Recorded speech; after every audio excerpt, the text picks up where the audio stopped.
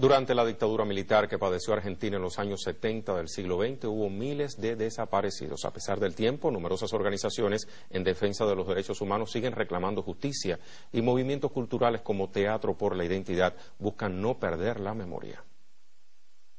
Aún se recuerdan en el tiempo las palabras del dictador Jorge Rafael Videla, el día que trató de justificar el porqué de los desaparecidos. Pero mientras sea desaparecido no puede tener ningún tratamiento especial. Es una incógnita, es un desaparecido. No tiene entidad, no está. Ni muerto ni vivo, está desaparecido. Finalmente serían más de 30.000 los desaparecidos durante aquellos días oscuros en que gobernó Argentina en los años 70. No solamente queremos saber dónde están nuestros hijos, vivos o muertos. Angustia porque no sabemos si están enfermos, si tienen frío.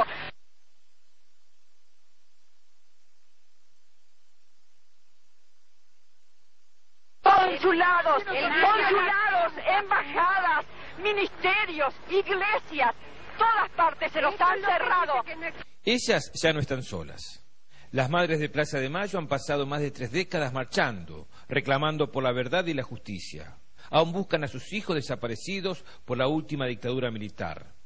Preservan por reconstruir sus historias y caminan obstinadas las sendas de la memoria. Lo bravo es recordar la dictadura cuando no se podía exhibir en absoluto una foto, un cartel. Al contrario, caballos, perros, tanques encima nuestro apuntándonos y mujeres que desaparecían también por marchar. La Escuela de Mecánica de la Armada fue el mayor centro clandestino de detención. 5.000 personas fueron secuestradas, torturadas y desaparecidas. Hoy es un espacio para la memoria, la defensa de los derechos humanos y la cultura. En un lugar de horror y muerte, ahora se construye vida. Inaugurar un espacio que pueda reflexionar acerca de esta temática no solamente es muy importante, sino que era y es profundamente necesario. Teatro por la Identidad es una de las voces que a través del arte dicen presente y buscan crear conciencia sobre el significado de la palabra desaparecido, que tanto dolor genera aún a la sociedad argentina.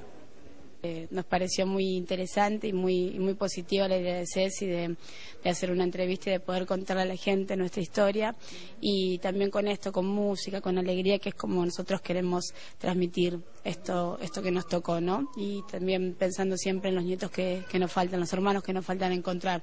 Así que por ellos es que hacemos esto, ¿no? Este movimiento teatral es un brazo artístico de las abuelas de Plaza de Mayo. El objetivo es hacer propia la búsqueda de 400 jóvenes nacidos de padres desaparecidos, pero que aún tienen su identidad cambiada. Edgardo Esteban, Telesur, Buenos Aires.